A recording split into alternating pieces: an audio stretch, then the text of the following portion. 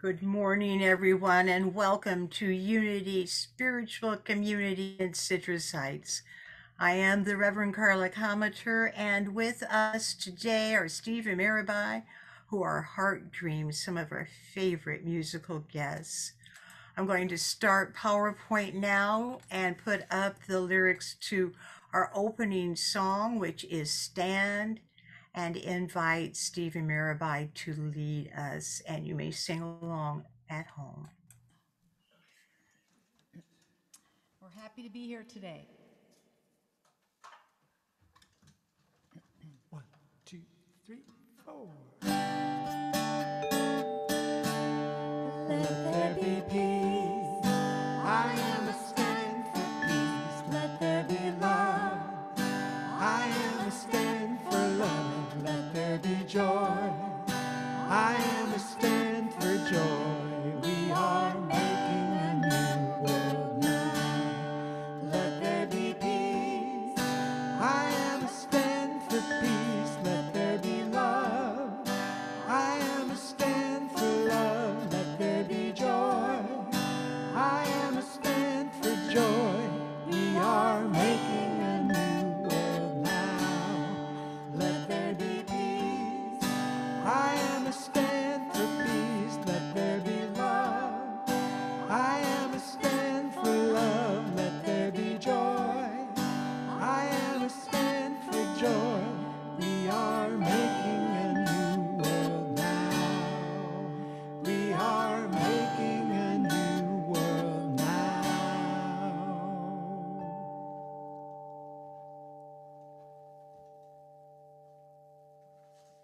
We want to welcome everyone this morning, those who are joining us on Zoom and those who are joining us on Facebook Live. Also know that the service is being recorded and will be available on our Facebook page, on YouTube, and on our website. So you have no excuse. You have no excuse. So let us open our service by sharing today's daily word. Today is Sunday, July 3rd, 2022. And the word for today is free. Living from my Christ nature sets me free. As a spiritual being, I am always free. I remember this at those moments I feel at the mercy of an unpredictable world. While I may not be able to control what happens around me, I can take comfort knowing I don't need to. I am free to choose my response, but even more, I am free to meet life from my divinity, the breadth of my spiritual power. In prayer, I claim divine ideas. I use my gift of imagination to envision the life I wish to live, and the gift of will to make choices to bring it about. I speak affirmations to raise my consciousness and help create conditions for my highest and best outcomes to manifest. I find precious freedom realizing that life doesn't happen to me.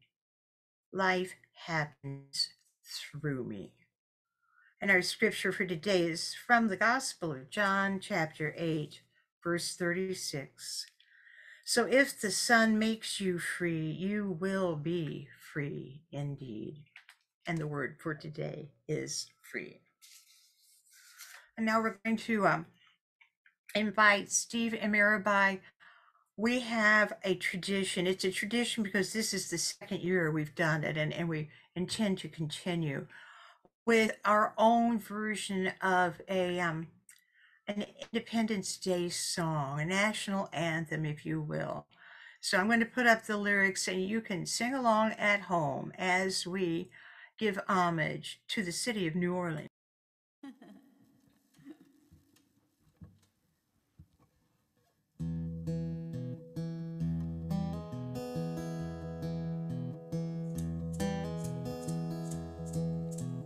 Riding on the city of New Orleans,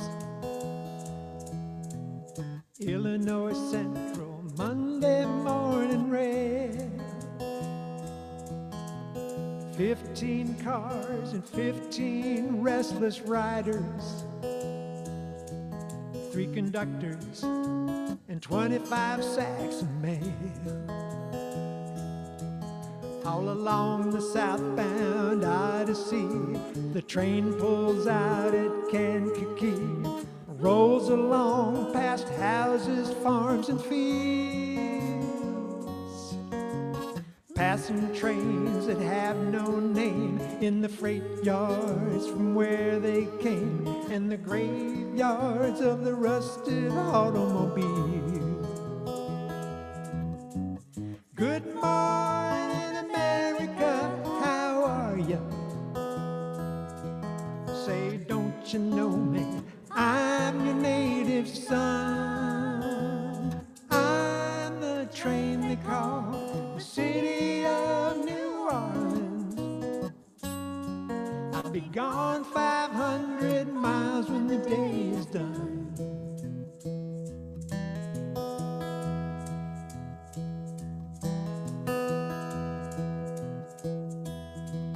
Dealing card games with the old men in the club car. Penny a point, ain't no one keeping score. Pass the paper bag that holds the bottle. Feel the wheels rumbling beneath the floor. And the sons of Pullman porters and the sons of engineers ride their father's magic carpets made of steel. Mothers with their babes asleep are rocking to the gentle beat, and the rhythm of the rails is all they feel. Good morning, America, how are ya? Say, don't you know me? I'm your native son. I'm the train they call the city of New Orleans. I'll be gone 500 miles when the day is done.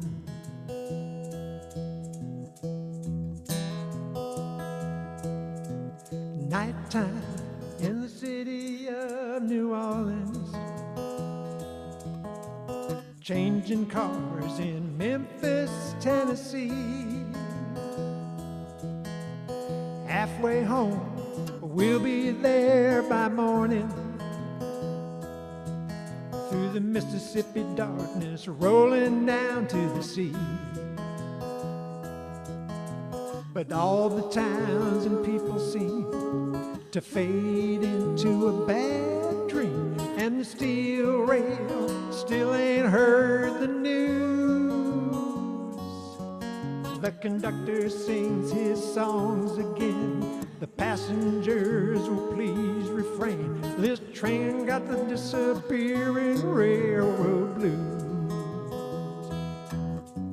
Good night, America, how are ya? Say, don't you know me? I'm your native son. I'm the train they call the city of New Orleans. I'll be gone 500 miles when the day is done.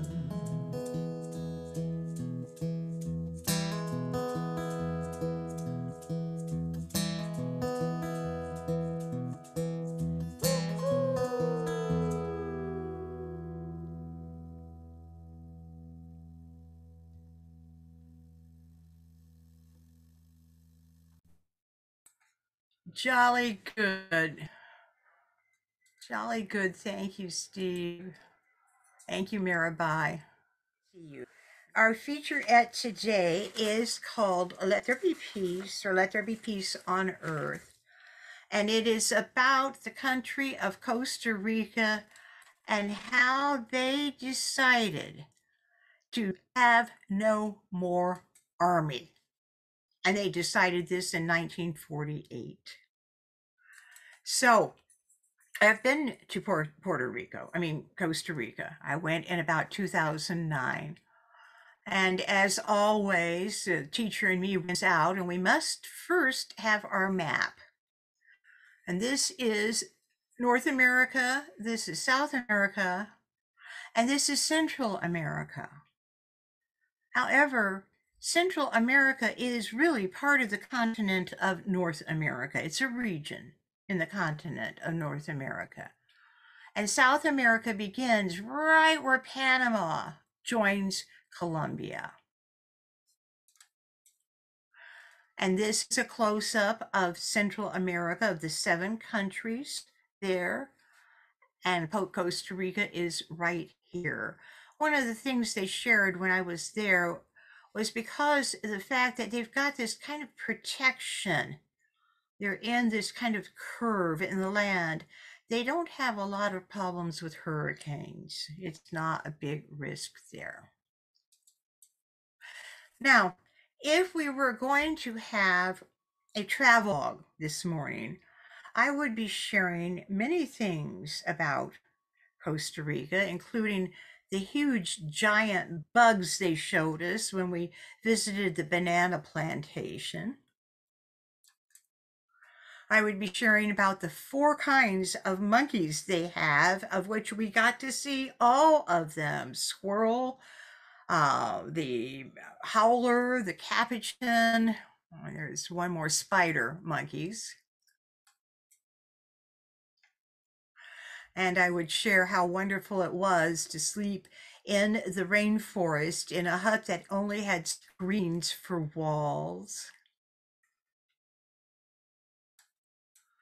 And how exciting it was to take a zip line 1,500 feet above the canopy of the rainforest. But this is not a travel log, and so we're going to talk about the impact of not having an army for all these years. When I went on this tour, a girlfriend of mine and her husband were there, and her husband kept on commenting on the wires. This on the right is a picture of a highway in Costa Rica. It looks like dirt to me, but they call it a highway. And you can see good repair of all the lines and the utilities. I didn't understand why Tom was so impressed until a year later I went to China. And this picture on the left is a picture of old Beijing and how they ended up having all of their wires connected at the pole. And I could understand then why Tom was impressed and what it means to be in a country that has good public utilities. This takes us to talking about the quality of life in Puerto Rico. They have public utilities. Virtually all the people have cell phones. They may live in a wooden, it looks like a shack to us, but they don't need much more because of the climate there. And these posters are part of the celebration of their, it'll be 75 years next year without an army. Keep calm and love Costa Rica. No army since 1948. And this one, this Pura Vida means the pure life or the simple life. And it is one of the slogans used that associated with their having no army. Another thing that is related to having no army is that you don't have to support your military. The taxes that they pay, they don't have a huge proportion going to support a military as we do in the United States. They do have a police force, though. They have mandatory public education in the younger ages. The universities are very, very affordable. Healthcare is very, very affordable.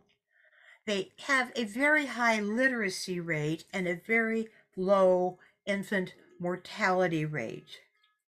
In all the things that are important to having a simple life or a pure light, they excel.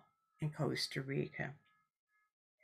There is a Unity Church in San Jose, in the capital, and that church was involved in a program called the Be Peace program for many years. And a lot of people from Unity visited Costa Rica and were involved in training and other activities related to Be Peace. Well, that program has changed now, and it's called the Connection Practice. And this is their website. Sheila Ford, who was our guest speaker last week, is involved with this. And I asked her what website would be good to share with you. And then I got on it, looked at it, and one of the things I found out is that there are 2 trips to Costa Rica being planned, group trips with the Connection Practice people later this year, one in the summer and one in the fall. So you might want to check that website if you're interested in it. What I like about this is it gives me hope for the future. It gives me hope that there can be a different way of living. It can be a simpler way of living. It can be a purer way of living with different priorities.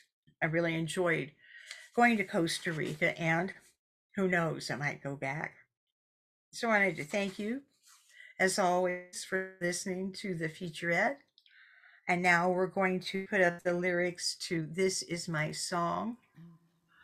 And know that this was written by Jean Sibelius.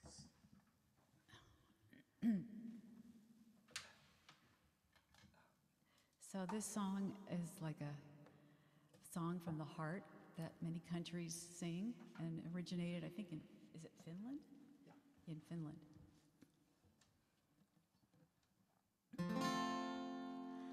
This is my song, O God of all the nations, a song of peace for lands afar and mine. This is my home, the country where my heart is.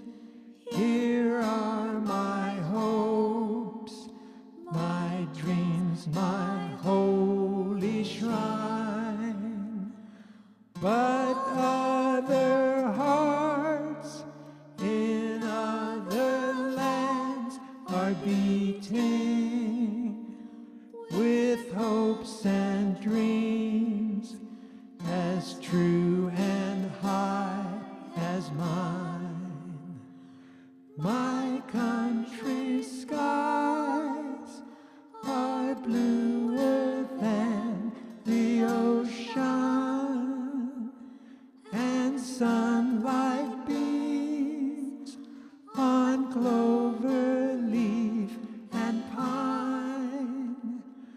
But other lands have sunlight too, and clover, and skies are everywhere as blue as mine. Oh, hear my song, thou God of all the nations, a song of peace for their land and for mine. This is my prayer, O Lord of all earth's kingdoms, thy kingdom come, on earth thy will be done, and Christ within shines out with radiant glory, and hearts united learn to live as one. Oh, hear my prayer, thou God of all the nations,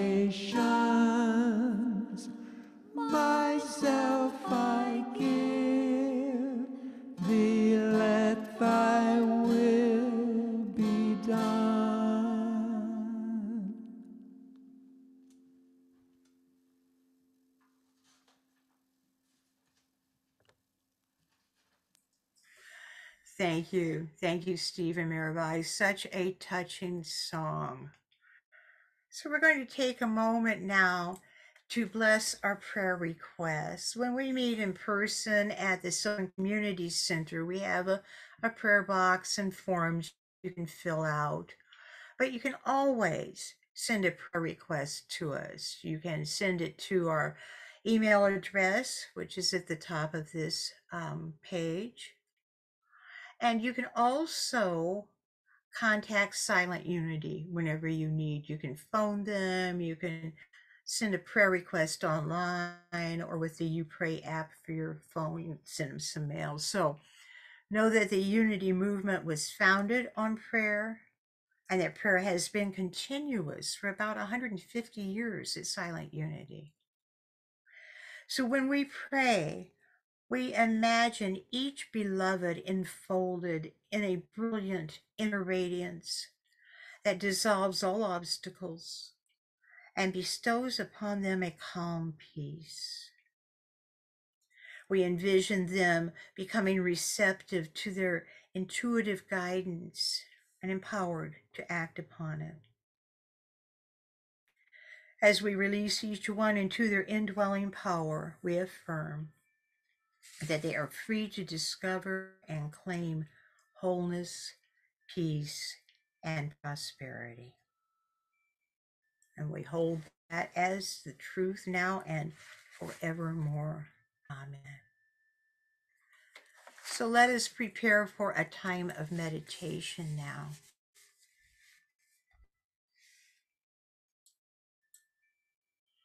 We invite you to become comfortable and to breathe. As we move deeply into this time of meditation, we bring our home country into our awareness, America, the land of hope, of dreams, of promise. Of thee we sing, for thee we pray. Breathing deeply, we just let go of any ambiguity about our nation and return to the times when it was more simpler to love this land, America, the new world, a place of wide open plains, mighty rivers, and miles of unexplored grandeur. America lives in the hearts of her people. America is an ideal as much as it is a place. It is the ideal of a country where all people are welcome, all people are equal, all people are free.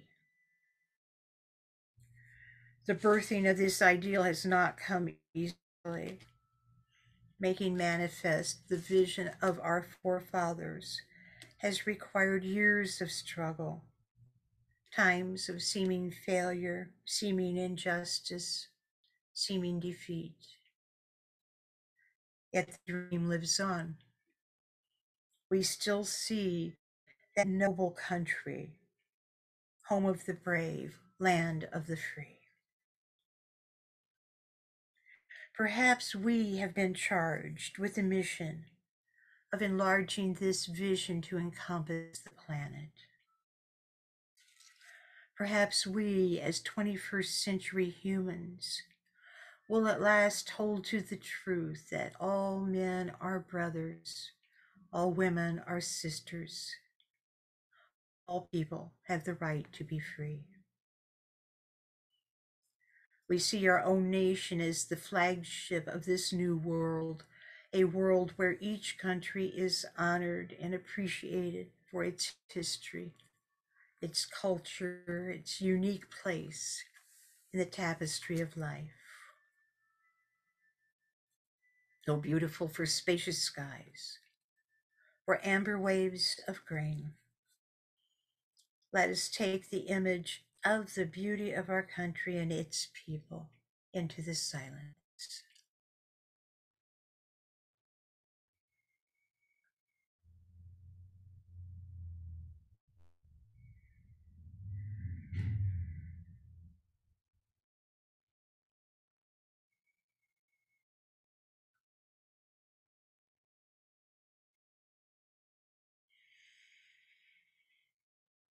Returning to this time of sanctuary, we grow in the awareness that our country was founded in God mind and abides in God heart. We allow it and all other countries to unfold into world destiny, a destiny where peace reigns and love rules. This is our prayer, the prayer for our global family and our earthly home, now and forevermore.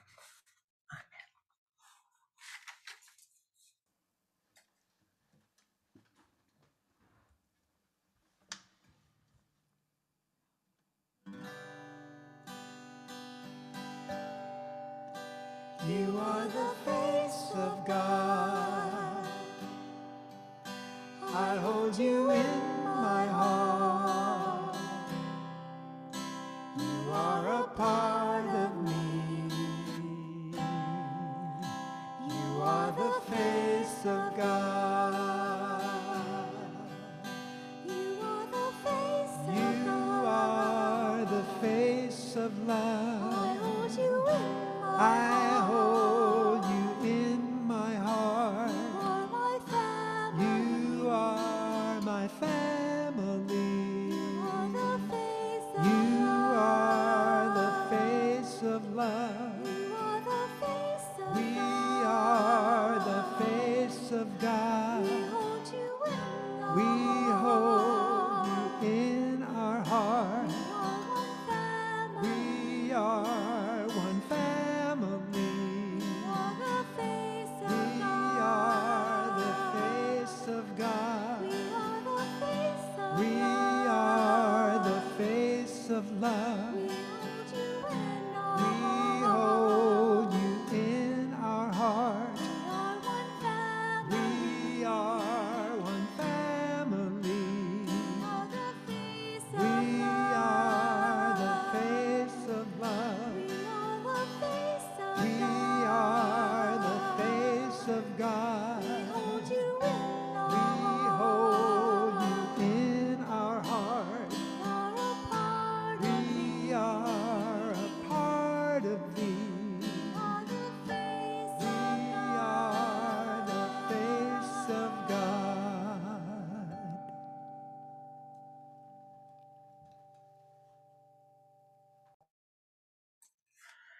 Thank you, Heart Dream. Thank you. I love your version of that song. So we are to the point in our service where we're actually going to have what we don't call a sermon. We're having our Sunday lesson, which is also called the Sunday Talk. And today it's entitled The Crack in the Cosmic Egg.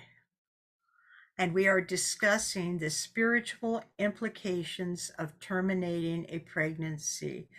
You need to know that ministers all over the country have been struggling with how they were going to talk to their congregations about the recent ruling of the Supreme Court.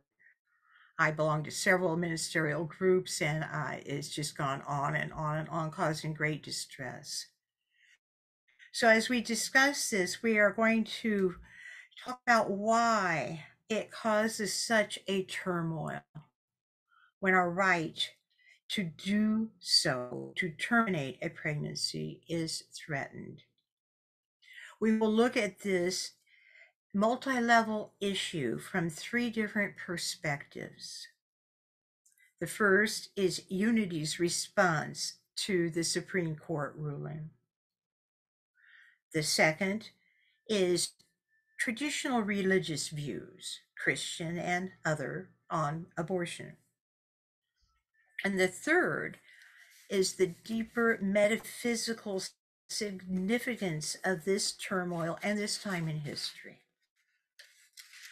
And so we begin by sharing from the recent statement, which was released by Unity's parent organization, which is the Unity Worldwide Ministries. I'm going to read one paragraph aloud. You can go to their website if you want to read the entire statement, but this one paragraph captures the essence of it. Unity Worldwide Ministry believes that all human life is sacred and worthy of respect. Because of our deeply held spiritual beliefs regarding diversity, equity, and inclusion, we stand for the rights of women to make their own decisions concerning their bodies and their medical treatment. We believe that reproductive rights are human rights, which do not require government intervention, and we will advocate for those rights based on the foundational principles of our faith. It's very well written. And whereas this statement addresses women's rights, it does not broach the question of the morality of terminating a pregnancy, because Unity's other teachings, when taken as a whole, address that issue. When I provide spiritual counseling concerning abortion, I stress two things. First, that in this, as in all things, Unity counsels folks to go to God first, then to follow divine guidance in pursuing action in the outer world. Unity does not take a stand for or against abortion. Unity takes a stand on the individual's right to follow the guidance they receive in prayer. The second thing I stress regarding abortion is the eternal validity of the soul. Unity teaches that each soul is an expression of God, eternal and indestructible. We have always existed and will always exist. It is the notion that souls are created in the womb at some point between conception and birth that has led to the heated debate over terminating a pregnancy. And this notion leads us to the second part of today's talk, which is the role that religious views play in our justice system. Christianity did not always teach that souls are created in the womb. Until 553 CE, the church accepted the doctrine of pre-existence, which is the pre-existence of the soul. It was at the Second Council of Constantinople that this doctrine was outlawed and declared a heresy. And this was a big deal. If you teach something that has been declared a heresy, you can be excommunicated, you can be executed. Outlawing this doctrine also eliminated any reference to reincarnation in Christian theology. But there are still some references in Scripture. I've got three to share with you that indicate the pre-existence of the soul. The first is Jeremiah 1:5. This is God speaking. Before I formed thee in the belly, I knew thee. And before thou camest forth out of the womb, I sanctified thee, and I ordained thee a prophet unto the nations. And the second one is from Psalm 139, and this is David speaking to God. Thine eyes have seen my unformed substance, and in thy book they were all written, the days that were ordained for me, when as yet there was not one of them. And the third is from Ephesians. This would be Paul's letter to the Ephesians, chapter 1, verse 4. Paul speaking. Just as he chose us in him before the foundation of the world, that we should be holy and blameless before him. I have been to seminars by people who say scripture was rewritten after the pre-existence of the soul was declared a heresy, and references to that were removed. Think about some of the basic teachings and practices of the Christian churches, especially the historical Catholic Church. They teach that human souls are created in the womb. After humans die, they spend eternity in heaven or hell based on their behavior while on earth. And this behavior is determined by the church. If a newborn dies before it is baptized by a priest, it cannot go to heaven. It goes to limbo. And if a person dies without last rites administered by a priest, and that includes the absolution for sins, they cannot go to heaven. Though there are many more details involved and much history about how these teachings evolved, we can conclude a couple of important things. The first is that these teachings gave great power and control over the population to church authorities. And secondly, that they have influenced our justice system and our everyday morals, often in ways that are invisible to us. They are invisible base assumptions in our society that we take for granted that that is the way it is because we never heard any different. It was just assumed. All of the traditional Christian denominations teach that souls are created in the womb and that the afterlife experience depends on earthly obedience.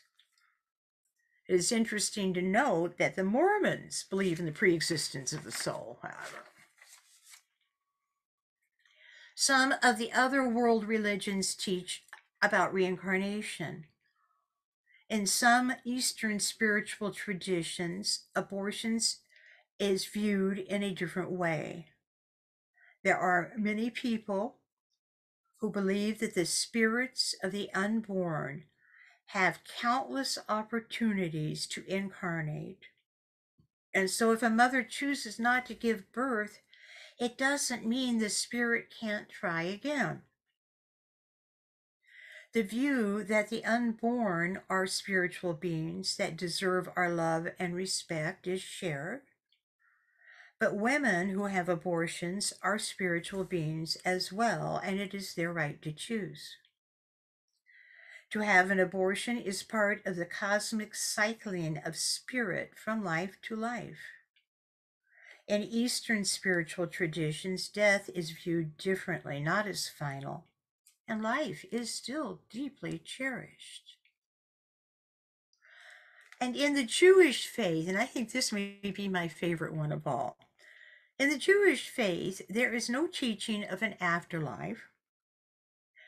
Their teachings about abortion are well defined and strikingly different from Christian thought. Life does not begin at conception under Jewish law. Sources in the Talmud note that the fetus is mere water. The fetus is mere water before the 40th day of gestation.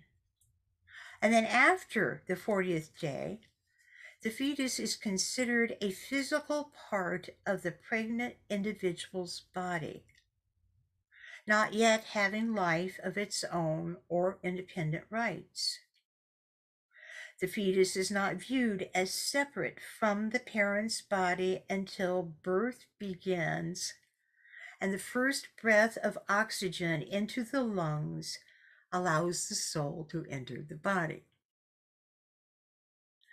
Jewish law advises abortion if the pregnancy causes any risk to the mother's physical or mental health.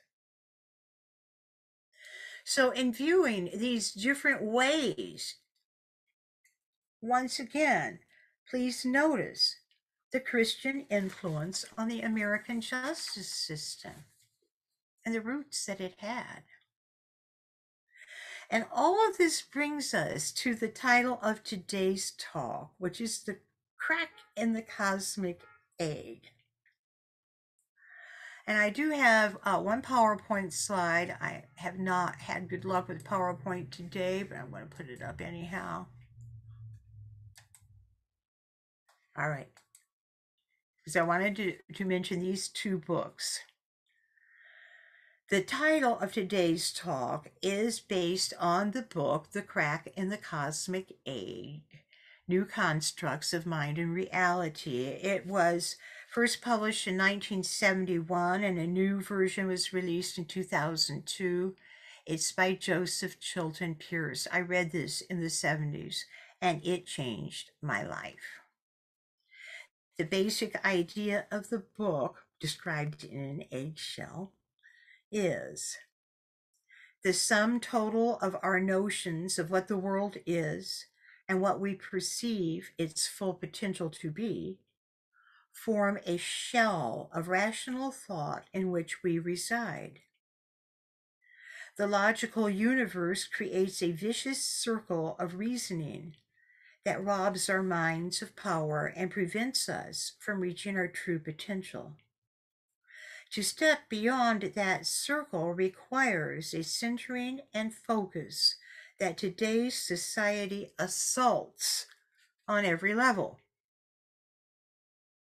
So now take that idea and blend it with the metaphysical teaching of the creative power of the mind. In this series of books that Carlos Castaneda, here's one of them, wrote about the Yaqui shaman Don Juan, Don Juan often describes seeing humans as luminous eggs. He said, our consciousness exists within an energetic belief structure, with our experiences being the projection of these beliefs reflected back to us on the inside of the eggshell. So you see how much alike these two ways of thinking are. Okay. Go.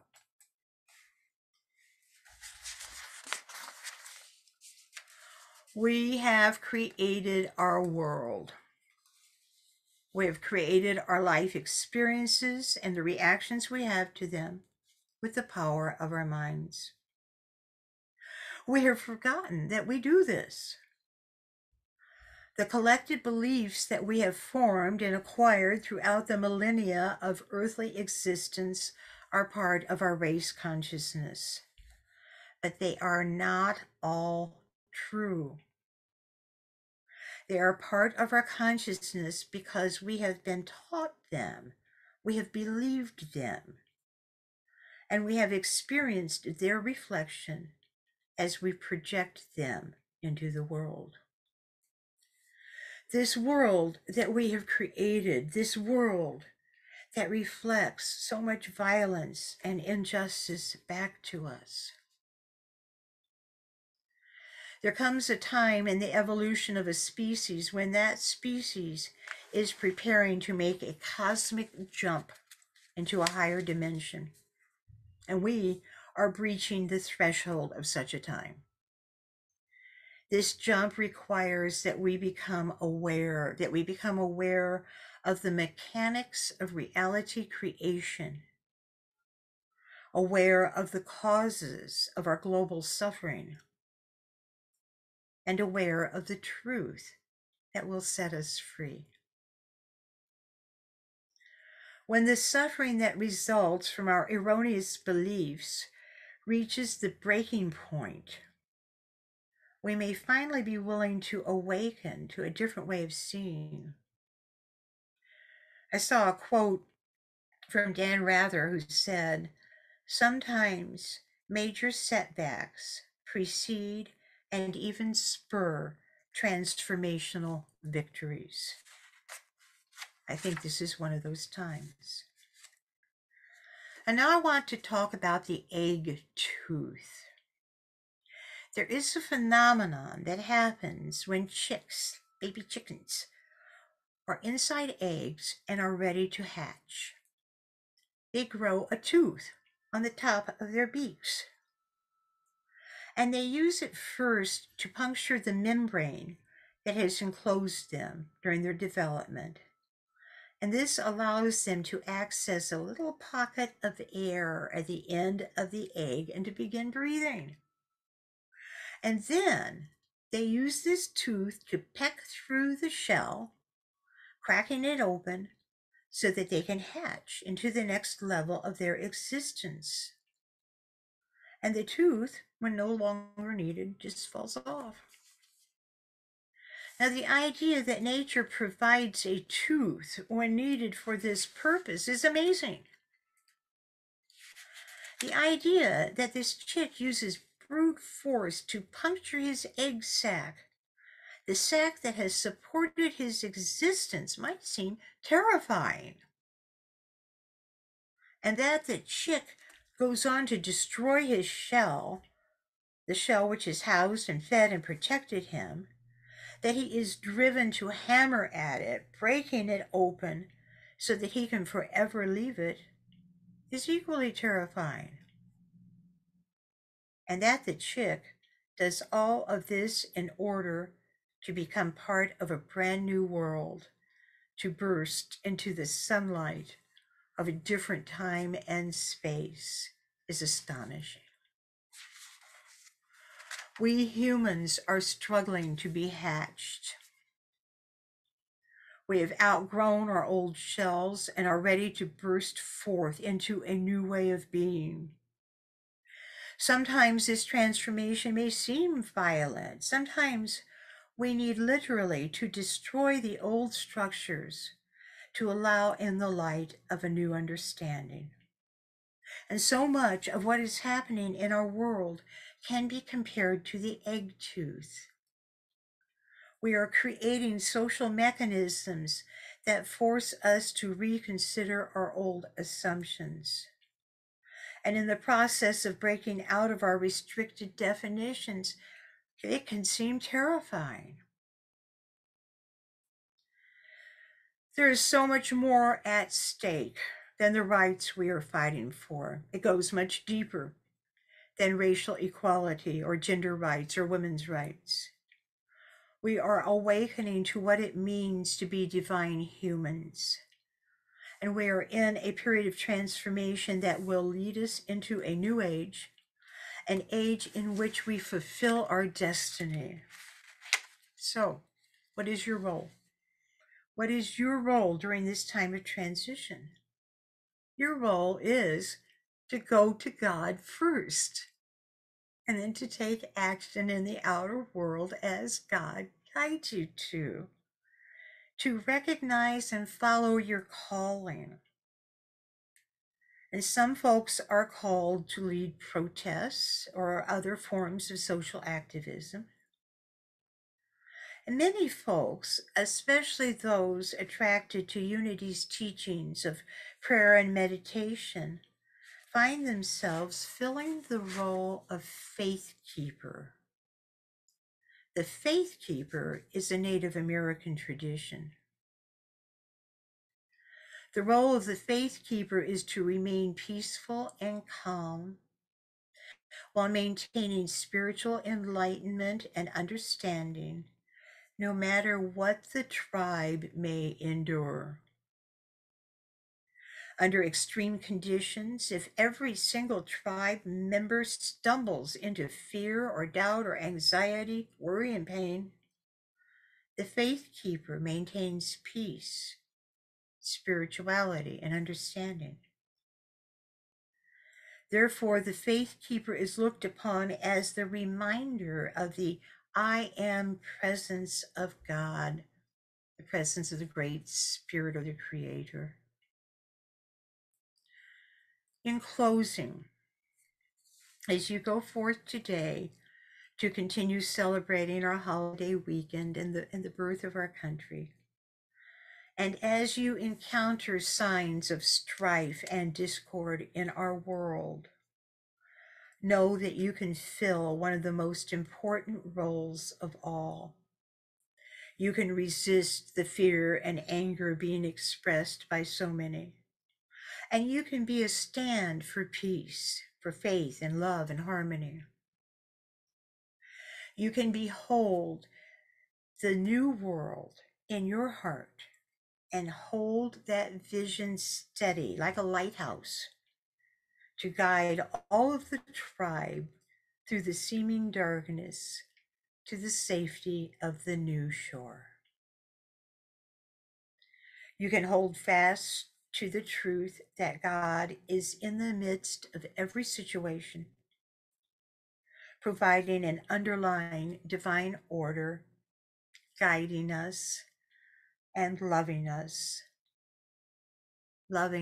all of us all the time. And thus ends our lesson. God bless you.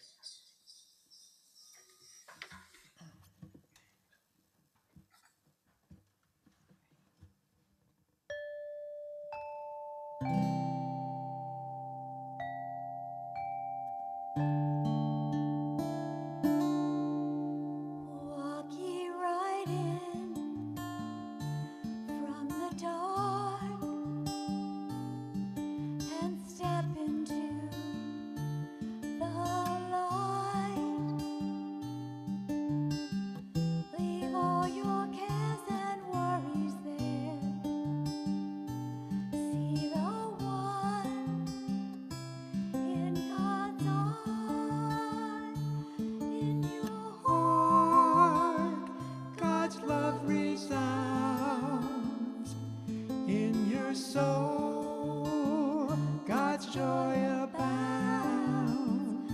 Let love flow in, flow out, flow in. Home is God's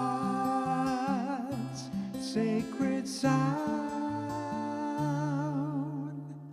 Release your mind into God and merge into knowing why.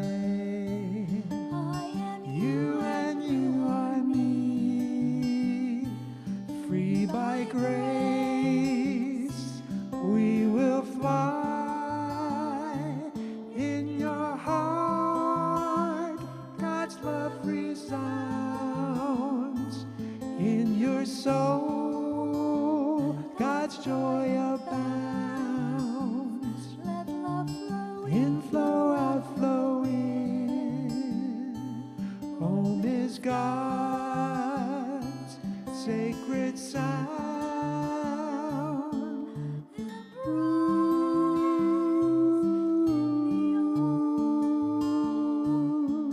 Beyond the Sabbath rain,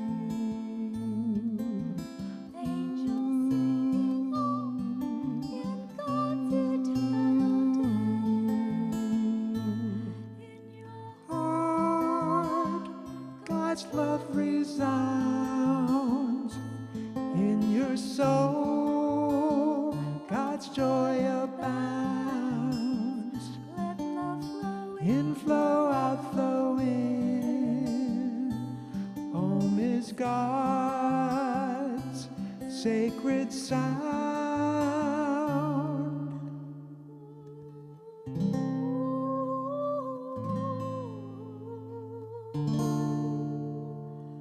Home is God's sacred sound.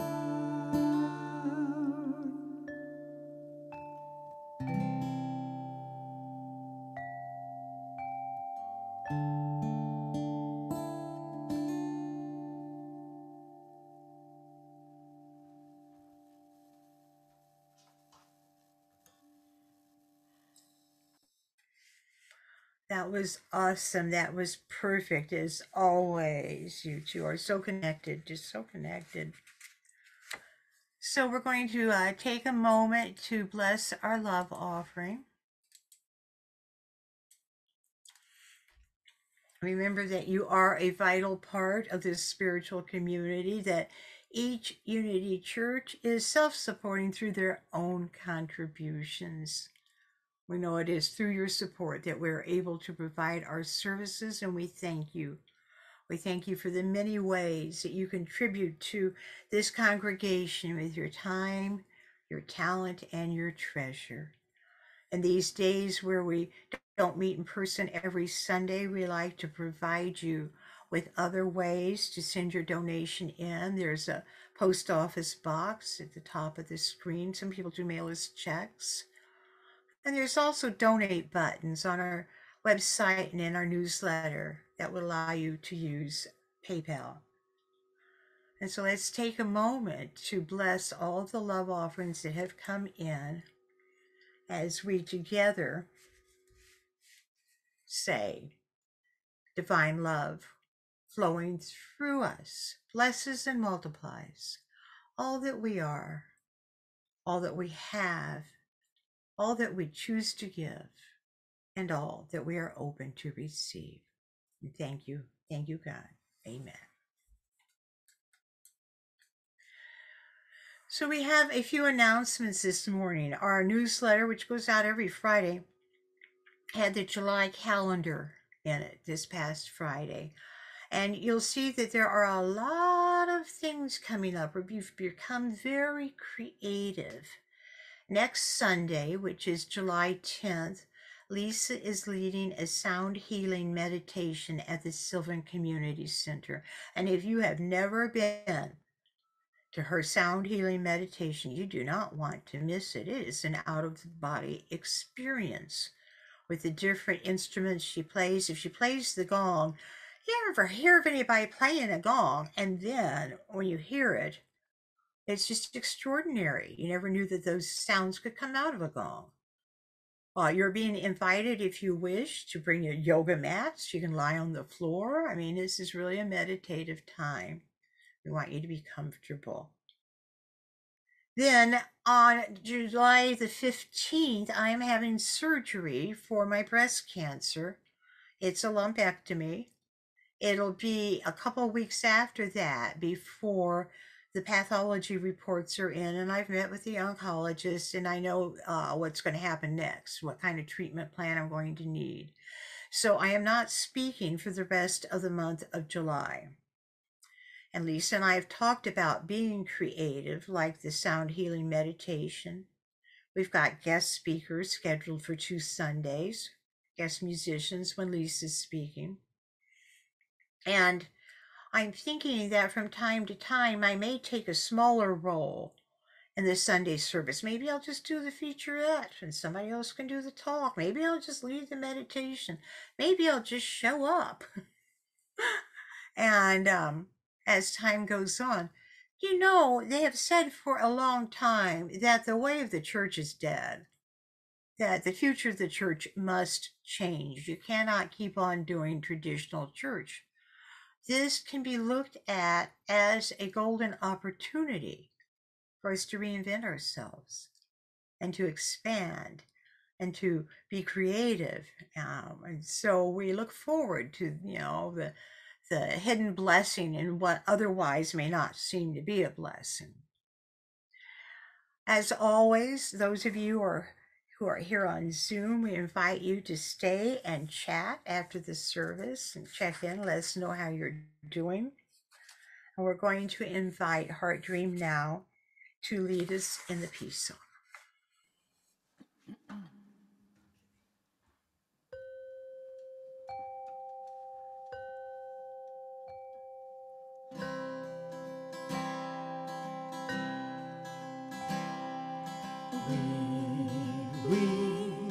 Weave us together, weave us together in unity and love.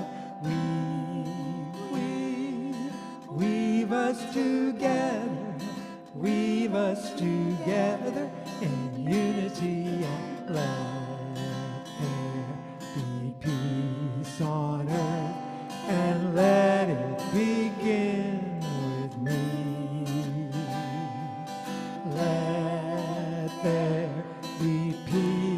peace on earth, a peace that was meant to be, with God as creator, family all are we. Let us walk with each other in perfect harmony. Let peace begin with me. Let this be the moment now. With every step I take, let this be my joyous vow, to take each moment and live each moment in peace eternally. Let there be peace on earth, and let it begin with me.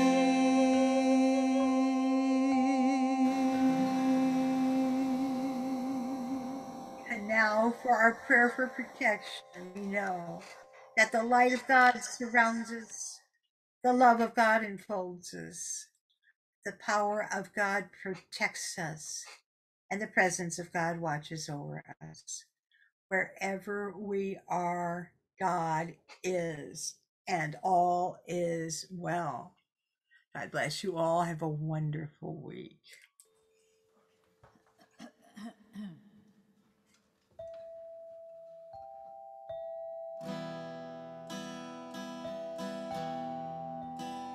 May the love we're sharing spread its wings and fly across the earth and bring new joy to every soul who is